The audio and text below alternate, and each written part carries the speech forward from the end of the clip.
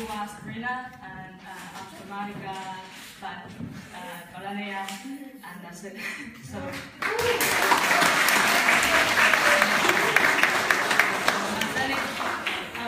To start, like before we start, I have to say, Huda's Chinese is perfect, and all the guys in the film is just perfect. I hope one day I can, like, my Somali could be as good as yours. Yeah. So first thing I want to say is, like, and you asked, thank you for bringing us a good film. And as a Chinese, I feel really, really touched, like speaking Mandarin with you in Somali Week Festival and watching a film like in Mandarin. Like, it is so beautiful, and to see so many Chinese elements in the film, and we are showing it in front of all the Somali audience is just perfect. So I have seen that you talk about themes such as transnational marriage in China, studying in China, doing business in China, or like pursuing a dream in China. Like, how did you decide like the themes, and why did you choose these people? All right, thank you very much, Sabrina. And I must admit, your Somali is much better than mine. Yeah. But I'm guessing if you're with Professor Orwin, in a couple of years, you'll be really exceeding my Somali capabilities.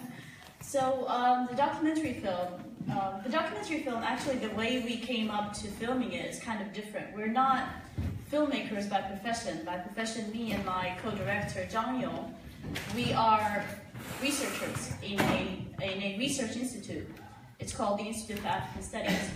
And I research communication studies, and I look at diaspora communities and their media consumption, and how their identity construction comes into it with regard to what media they consume. And my friend, or my colleague and co-director, Zhang Yong, researches African cinema.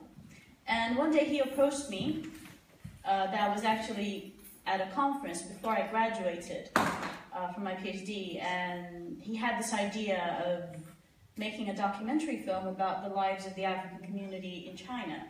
The reason for that was,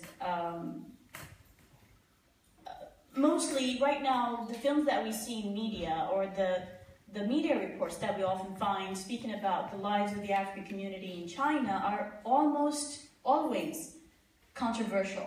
They always speak about the negativities, about people being kicked out of the country, about people being refused visas or other racial issues, but nobody speaks about the stories, the struggles, and their ways to adaptation, and also the good things that happen to a lot of the African community that come to China. So a lot of them do come with nothing, and they end up, building very reputable lives. So it was actually more of an ethnographic research. So we embarked on this research and looking at the African community in the city of Yiwu, what characteristics make them different than the general African community in China or in other cities such as Guangzhou.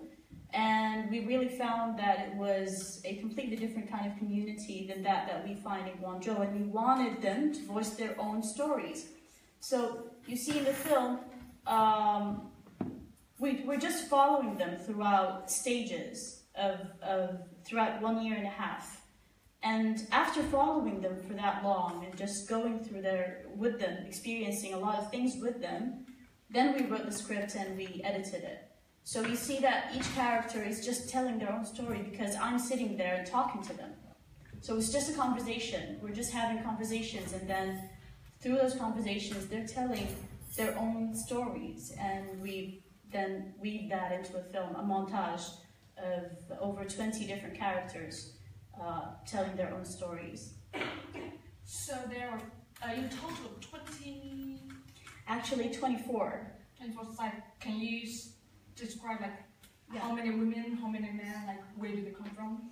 Okay, so the film is basically divided into 6 episodes. Each episode is half an hour long, and each episode has 3 stories. So in the end, the documentary series that we have only features 18 characters. However, there's an international version. This version is for the Chinese market. But there's an international version that's going to have subtitles in it. That version would have about 24 different characters, and they're from, let's say, about a dozen countries, 12 countries.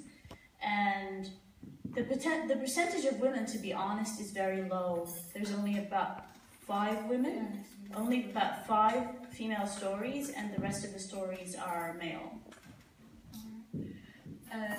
I'm quite interested in the user story because transnational, especially for a Chinese woman to marry a foreign person, is quite an issue in China. Like, do you have an opinion on that? So, China has had a continuous culture of about 5,000 years, and they're very, very protective of their own cultures, and they really don't like to lose that. So in a sense, families don't really like to let their daughters or sons marry from different countries. Now, let alone marrying somebody from a different skin color or a different religion or a different culture. That would mean that the child would lose their own original culture. So parents are usually afraid of these things. And in Yusuf's story, Yusuf actually, I've known him for about 8 years now. He used to study in my university, and he met Jami, and they were together for about 6 years. And then they decided to get married. However, Yusuf actually comes from Dar es Salaam. He's from the city. He's a city boy. But Jami comes from a village, a very small village in Zhejiang province. And when they approached the family almost, like she said, they almost exploded. The mother, the first thing that she said, "He is so black. He is so ugly. Why would you marry him? Couldn't you find anybody else?" And, you know, Yusuf did a very amazing thing that really inspired me. And when I wanted to make this film, I remembered him first. It's because he didn't choose to go against the family or fight them or say, "We're going to get married no matter what, let's just forget about what the family thinks." No, he said, "I'll give them time to get to know me, and then we will see." So throughout that year, when they decided to get married, and until they got married, it was about a year gap. He used to go to that village all the time. And like you saw, he used to help the grandfather. The grandfather doesn't even speak Mandarin. He only speaks the local dialect, which is different from Mandarin. So there's no communication, right? But he's helping him. He used to help him with the farming. He used to help him with all of the work that he's doing around the house. And at the same time, he would cook, he would treat the parents in a very kind way. And in the end, I was very touched by something that Jiaming's mother said. She said, "After a year of watching Yusuf, I found that he would be better for my daughter than 100 Chinese men." And in the end, she agreed to let them get married. And actually, this wedding that you saw, it was the parents who threw the wedding. They threw them a very, very big wedding in that tiny village, and they called everybody in the village to attend that wedding. So that was the most touching story, for example, in our film. So have the Chinese wives been back to Africa with their husbands? Yes, a lot of the Chinese wives do go to Africa. However, in Yusuf's case, the mother made Yusuf promise that they would live in China forever. Because she only has that daughter, so she doesn't want her daughter to go away. So she made him promise that they would live there. However, there is still a huge population of Chinese and African intermarriages who also end up going back to different African countries and living there. Oh, cool. Another thing I think most of the audience wouldn't understand is like there are two special, very, very Chinese things in the movie. One of this is the yiwu, like small items. It's kind of like a lot of stalls kind of thing. And the other thing is the Association of Commerce. Can you just introduce that? Like, why did you pick that kind of thing into your documentary? So, Yiwu is a very interesting place, and the reason why we chose to make the film about the African community in Yiwu is because Yiwu is a business city. I'm sure a lot of you haven't heard of it. Perhaps most of the cities you hear about are Shanghai or Beijing, right? However, Yiwu is about 4 hours away from Shanghai, and it is a commercial center. So if you're a businessman, of course you know Yiwu, because you get all of these small commodities from Yiwu. Yiwu has a huge market. We've seen pictures of it. That market has 40,000 stalls, 40,000 shops. So I'll give you a statistic that will give you an idea of how big that market is. Statistics say that if you spend only 3 minutes in each shop in this market, it would take you 3 years of walking night and day to go through it all. That's how large it is. And it sells a lot of very different and variable things. You can find almost everything there. So a lot of businessmen from all around the world come to Yiwu in order to do business there. And a lot of young African people, they came to China, they learned Chinese. And they make a living or they make a business through helping these businessmen navigate this city and navigate this market. So that's one reason. So Yiwu hosts the second largest African community in China, which is estimated at about 30,000 people. 30,000 people living in Yiwu and settled there. Now, let alone the people who come every year and go. And as for the Ahmed story, the Sudanese merchant who registered the Yiwu Association, China is very different. China has very strict rules with regard to registering international associations. So if you have an NGO, it's very difficult for you to register it in China. It's almost impossible. So in order for them to have a community association as the Sudanese Commercial Community Association, it was almost impossible for them to get it registered to become a legal entity that they can do a lot of activities through. So Ahmed really went through a lot. He chased this thing for about 5 years in order to get his association registered. So it kind of feels like a miracle. And like he said, his association was the first international association or merchants association being registered in the city of Yiwu. So you've been in China for 12 years, right? Yes. Do you think, are there any changes, in terms of how Chinese people treat Africans or how they think? No, to be honest, no. The reason why I actually, instead of joining big international companies or big international organizations after graduation, I chose to join a university and join a research institute that researches China-Africa relations. The reason why is because throughout these years that I've been living in China, there's one constant thing that hasn't changed, which is the understanding of the general Chinese population about Africa and African people and African cultures really can't measure up to the level of them opening up to the international community. So there's a gap in knowledge. When you say to someone, I'm from Somalia, the first thing that comes to their head is pirates. They actually say that. When you say, I'm from Somalia, the next thing they say, oh, Haidao, which means pirates. And if you tell them Somalia is in South America, they will say, oh, really? Oh, I didn't know. So the lack of knowledge is actually quite surprising to the level of opening up. So this is something that hasn't changed.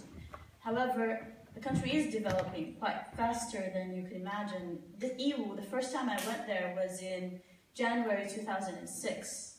Half of the city, right now, half of it, was just fields, rice fields. In 10 years, we've got high-rise buildings and all of these things that you just saw. So the pace of development and changing is very, very fast in China. And if you're away from your city for 1 year, you come back, it would be difficult for you to recognize the city.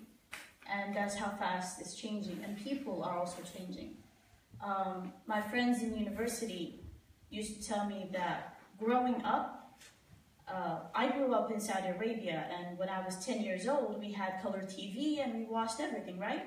My friends who are my age, when they were 10 years old, they didn't have color TV. They didn't have color TV. That's how poor China was. But right now, in Yiwu, this city, which is only 1,000 square kilometers big, has the largest number of luxury cars in China. So you're driving down and all you see are Bentleys and all of these Lamborghinis and huge extra driving cars. So there's one thing I want to say is like, yeah, I totally understand. Chinese people are a little bit like ignorant on African literature, African like everything related to Africa. But there is a university in Beijing called Beijing Foreign Study University, and last year they have established the first like Somali faculty, and they have like invited 3 or 4 teachers from Somalia, and they came to China to teach the students the language. Yeah, this is a pretty cool thing for me.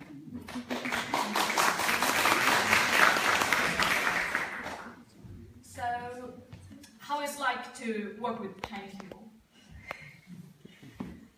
Oh my God. It's really difficult to work with Chinese people. Not difficult in the sense that it's hard for us to understand each other. No, I think I'm more Chinese than Somali right now. No. The difficulty is keeping up with them. So, me and my colleague, just an example, Zhang Yong, who is the co-director of this film. Zhang Yong comes into the office 7 a.m. He doesn't leave until 10. And he's busy throughout the day. He maybe takes a 1-hour break during lunch, another hour break during dinner at 12 o'clock and 5 o'clock p.m. And he works 7 days a week. And he expects the same of me. So, in the past 2 years, I haven't had a weekend. And I literally work every day from 7 till sometimes 10, 11 p.m. And even after I go home, there's more work I need to do. So I sleep less, I eat less, I exercise less, because the pace of work is just like that. And our institute is just busy. There's no concept of today's a holiday. There's no concept of today's a Sunday, or there's no concept of I'm a girl and I need to wash my clothes. That concept doesn't exist. So there's work to do, you have to go and do it. So just keeping up with the pace of work and how people move is just very difficult, especially for us who, you know, my mother calls me and she calls in the afternoon. I say, "Hoy, can I call you back?" She calls again 5 hours later. She calls again before I'm sleeping, and I'm like, "Hoy, I'm so tired and I have to wake up early tomorrow. Can I call you tomorrow?" So the day just goes that way. Like, how many years did it take in total to shoot this? So we began filming in May 2016. The first shot that was taken was actually the first story, which is mine. I was the first character to be filmed, which was my graduation ceremony. It was in May 2016, and we only shot the last shot in September 2017. So right now we haven't really released the film yet, but we've screened versions of it in the Zanzibar International Film Festival, and it was also chosen as the opening film for the Lusaka International Film Festival. We've also premiered in China, and inshallah ta'ala, we're hoping that it will continue to have a good response all over. There are like really unforgettable obstacles with that during the time. My God, yes. So this film, like I said, we're not filmmakers, we're university lecturers and researchers. So the film was funded by the university, by our research institute. So you can imagine making a film like this, and you have to follow the lives of over 20 people. That means what? That means today one character will say, "My son is sick and in the hospital." So you say, "Okay, I'm coming." You take the car, you take the crew, and you go and you film. And you've been through that throughout 2 years. So the budget that we need and the budget that we had a great gap in between. This is one thing. Number two, all of the equipment that we use, the cameras, the microphones, and everything, we had to buy them ourselves. And the Chinese financial system in the universities is kind of very complicated. So that means, yes, that means that you have to first of all, buy everything yourself. And then you bring the receipts. And then you go through the process of reimbursing the money from the university, which takes a very long time. So basically, we had to put in our own money, first of all, to buy all of this equipment. And we ran the risk of actually our receipts not being accepted sometimes. I know. So it was, the financial side of it was difficult. And the second thing is, most of our crew were students from our university and colleagues. And with students, they would work with you today and tomorrow, but maybe the third day they'd be tired and exhausted from this kind of work. And they'd think, I don't want to do this anymore. And you need to find someone new and train them again. So this was another obstacle. And the third most important obstacle is the politics in China. Politics in China doesn't allow us as filmmakers to show anything related to religion or anything related to, yes, that. So there's something very special about Yiwu that I actually like, which is when it's Eid, you know what happens is the city government dedicates the entire road that goes to the mosque. We have a very big mosque. And they don't allow anybody who's not Muslim to drive through there during the whole day, especially before going to the prayers, in order not to cause, zahmat or congestion in the street. We wanted to film that, we wanted to show that, we wanted to show how even the city is adapting to the people living in there, but we couldn't. So that's just an example. So navigating through the politics and trying to still show and tell the story the way you want to tell it while still being politically correct is also another difficulty. Yeah, but personally, I still hope it is not only the negative things you've seen in the film. Yes. Yeah, and I still personally invite all of you one day to come to China. Yeah. There are a lot of great things in this country. Yeah. Now, and I will give the platform to the audience, and anybody want to ask something about the film, you could just shoot.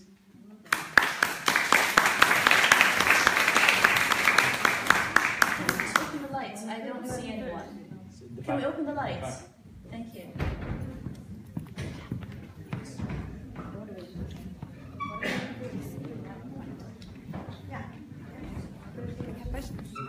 Yes, thank you. Yeah, hi. Does that work? Yeah. So we've heard a lot about the Sudanese community and the institution, the NGO that you built up. Could you tell us a bit more about the Somali community in Yiwu? All right, thank you. The Somali community generally in China isn't that large. There's an estimated about 5,000 Somali students right now studying in China, and a little over 200 businessmen living across China. In the city of Yiwu, there aren't that many students, but there are a lot of businessmen, about over 100 established businesses doing very different things. There's actually a Somali businessman who owns a factory that produces underwear, men's underwear, and he sells it to the Chinese market. I really wanted to film his story, but he was skeptical about filmmaking, so we didn't. So the Somali community in Yiwu, for one thing, we're not really a community. Like, for example, the Sudanese community, they come together, they have an association, they do everything together, but we are divided. And it's a sad thing, But yeah, basically it's just two different types. It's either students or businessmen.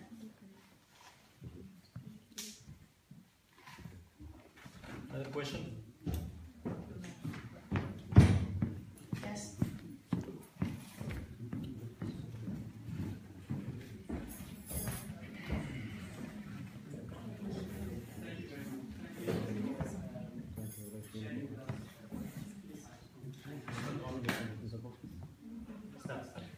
Thank you very much.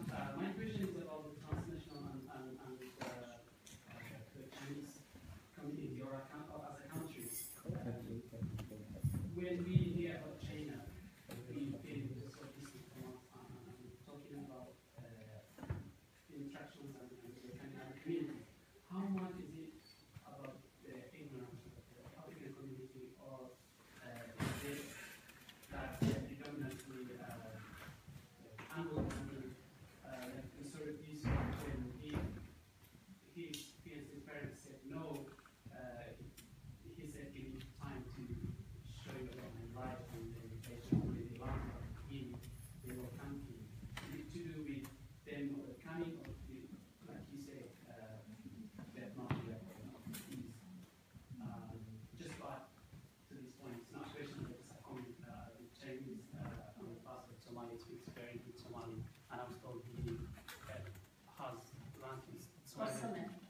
like Algeria or Somalia in the early days in Somali National University, just for your information. Thank you. Just to correct you, that ambassador is no longer the ambassador. Right now we have a new ambassador in Somalia, and he doesn't speak Somali. But I think the case is just general ignorance about the outside world. China is open, but it's also kind of closed in a way. Yeah, it's kind of open to the world, but it's still closed in a way that people still don't really have that much access to the transnational community and not transnational cultures. This is one thing. The other thing is, although China has 54 different ethnicities and minorities, however, the dominating culture is the Han culture, which is about over 90%. Yeah, I am actually a minority myself, but I'm pretty Han. Yeah, but she's already Hananized, right? Yeah. So the Han ethnicity kind of constitutes about 90% of the country, which means it's a monolithic culture, which means everybody kind of, has the same pace of thought and culture and life. So for them to accept something foreign or something different is very difficult, extremely difficult. So it's not just the fact that it's African, it's actually the fact that it's foreign, it's different, and their ignorance towards it. That's what makes it difficult. But it's changing, of course, right now. Yes. Any other questions? 1 second for the mic. I just know one last question and been told as well. All right. I really commend you about making the film, and it was very insightful and delightful actually, because we know so little, and collaboration is always necessary, and it's very nice to actually see a film that makes you smile rather than grin and bear. Given that the Chinese interest in Djibouti and Ethiopia, and they've done a lot of good business there, what can the Somali politicians or advocates or even the business communities, I mean, how do we actually, given that Somalia has gone through an enormous amount of strife and war, we do need to rebuild our country. And with the Chinese influence in the region, that would actually propel perhaps Somalia to forward, rather than actually relying on maybe Eurocentric ideas or people who actually were laughing at our downfall when we were struggling. So, and I don't think the Chinese were the ones who caused our problems in the first place. So, how do we actually communicate better, given that we are fragmented, even in that small area of China that you Yes. found? So that was my Thank you. That's really a wonderful question that you've asked. A lot of people keep asking me why I've chosen to stay in China for such a long time, and to be honest, I felt that every day I learned something new in China.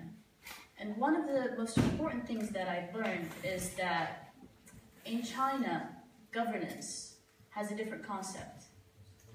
Governance is geared towards governing the people and ensuring that the people are living a happy and prosperous life. So it's politics of development rather than politics of ideals. So what does that mean? I'm very happy that you brought up Djibouti and Ethiopia. These two countries are actually very interesting. Along with Rwanda, these countries have chosen a path of politics of development. So they gear their political thought and all of their governing efforts towards developing the country. I'm not just going to say through industrialization, like what Ethiopia is doing or what Djibouti is doing. No, it's gearing all factions of the government towards one single goal, developing the country. Making sure that everybody has food on the table. Making sure that they are independent of the aid that's actually straining the country in a different way. Yeah? So in Somalia, no matter if we are in Somaliland, if we are in Puntland, if we are wherever, as long as these governments realize that the role of politics, or the role of politics that they would choose, would be politics of development, I'm sure we can all sit on one table and find the right partners, whether they're China, whether they're other Southeast Asian partners, or even Western partners, to do one thing, which is develop our country. Develop, even if we're just developing our city. As long as we are making sure that we have electricity, running water, we have roads, we have the infrastructure. And we strive to get these things, instead of striving to just get on the seat of power. Yeah? I think that would actually be useful for our government and our country.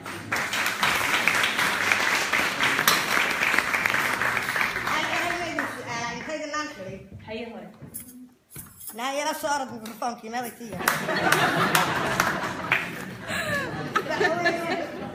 هل ترى لي هذا أيها هوك ودنا العدية بلقي راس صومالي عن تحريقه أي شيء والله ترى لي هذا وكانوا شينا مانتا وكانوا أدوكي وصوفر بحي waxaan jeclaan barnaamijkiisa ma ku jirtaa Soomaaliya afka lagu hadlo iminka waa af Ingiriisiga u badan inuu ka dhigo kiisa afkiisa afka labaad Shiina inuu noqdo oo geed walba oo Soomaaliya shan shiha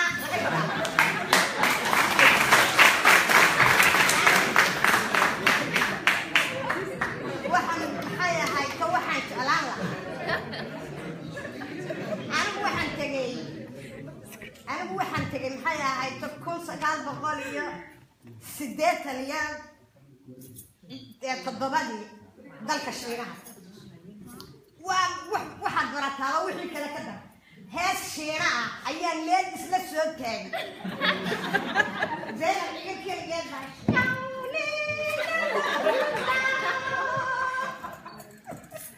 Soomaalida haysataana waxa loo taro inta iga gaarsiinaya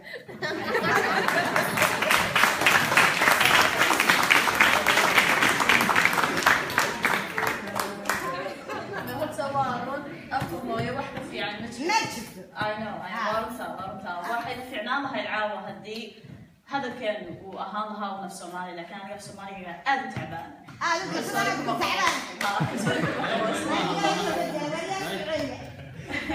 لو بدأ دعي إن شاء الله ماما. هاي أنا كنت أول شيء كريم. وأول شيء كان إن شاء الله. ده كان عادكم أنت لما ينتهي الجيران كورونا. صار التاكل. هذا ما هتنتهين. On a final note, final question, yes. Yeah, I was asking about the Vietnam is of course a huge country.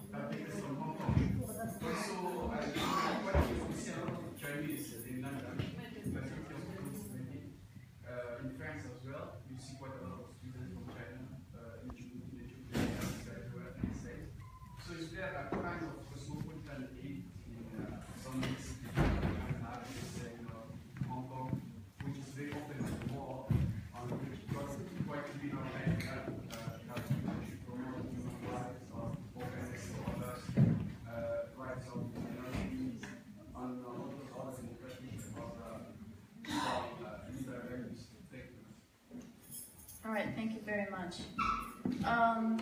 In the 1970s, Deng Xiaoping came up with a plan to develop key areas, key coastal areas in China, and that China's development would begin, first of all, from these areas, and then it would spread to the rest of the country. So you would find areas like Shenzhen, Guangzhou, Shanghai. These places are the most cosmopolitan and the first areas to open up to the rest of the world and open FDI, foreign direct investment, and with such open up into a culture, a foreign culture or a cosmopolitan culture. So these areas you would see, if you're in Shanghai, you wouldn't tell the difference. You would think that you're in France or you're in New York. You wouldn't tell that you're in China, actually. The amount of people walking down the street, you see all different colors of people, just like London. And also the culture there, the business culture there, the living there. People are a lot more open-minded and they're a lot more accommodating, yeah?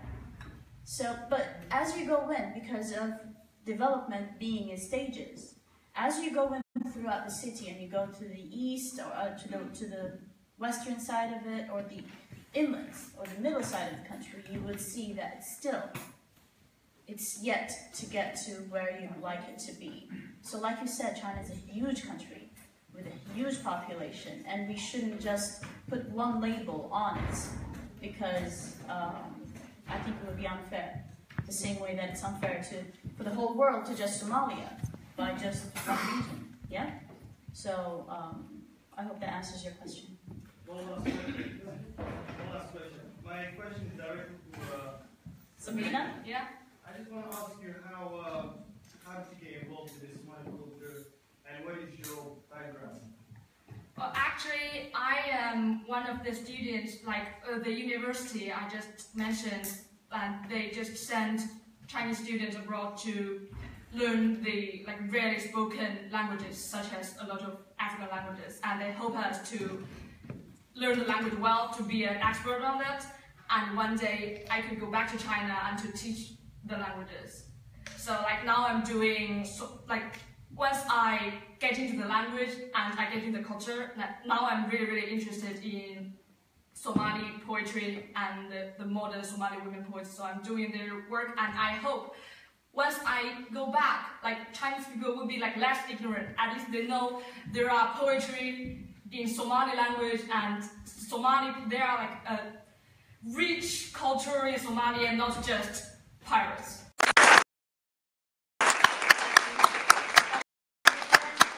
For shooting such an incredible movie and sharing with us today. For those who have further questions, you could discuss during the break, right?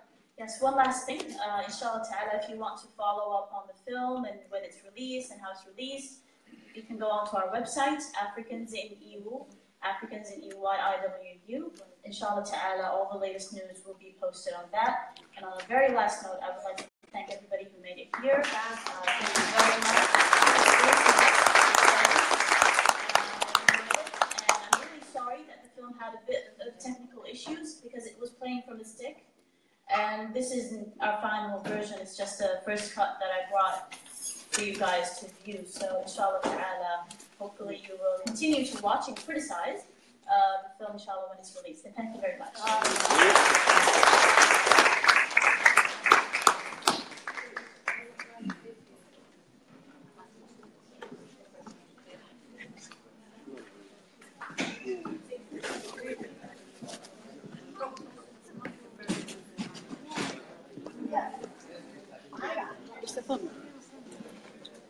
Thank you.